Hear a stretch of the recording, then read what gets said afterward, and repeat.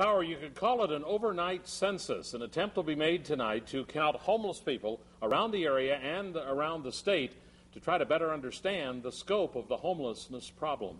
Now, a majority live their lives unnoticed in their community. So this count is also aimed to raise local and national awareness. Fox 11's Mark Leland takes a closer look for us. This is one of the many hidden places around the Fox cities where homeless individuals spend the night.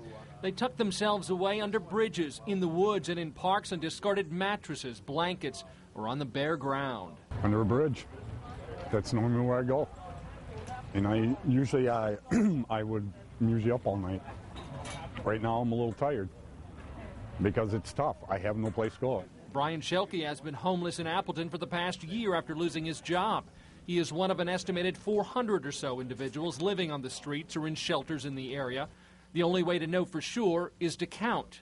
Here in the Fox Cities, some 55 shelter workers and volunteers will be scouring the area, looking under bridges and in parks to try and get an exact number of those who are homeless. At times it can be like looking for a needle in a haystack. Chris Layshock is a case manager for the emergency shelter of the Fox Valley. He's organizing the local biannual count. Similar operations will take place in communities around the state. Illustrate the need, hopefully making us eligible for more funding. Volunteers will use the opportunity to connect individuals with resources to help, offering them food and bus vouchers and, more importantly, information to get them back on their feet. If it wasn't for the shelter, I think I would be sleeping in the park, and I mean, I have to count my blessings because they really have saved me. But some of those on the street don't believe exposing the problem has helped. In my honest opinion, I don't think it is, because I don't think Congress takes this homeless situation seriously. And it's clear to Layshock, whatever number they do come up with, it won't possibly represent the entire homeless picture.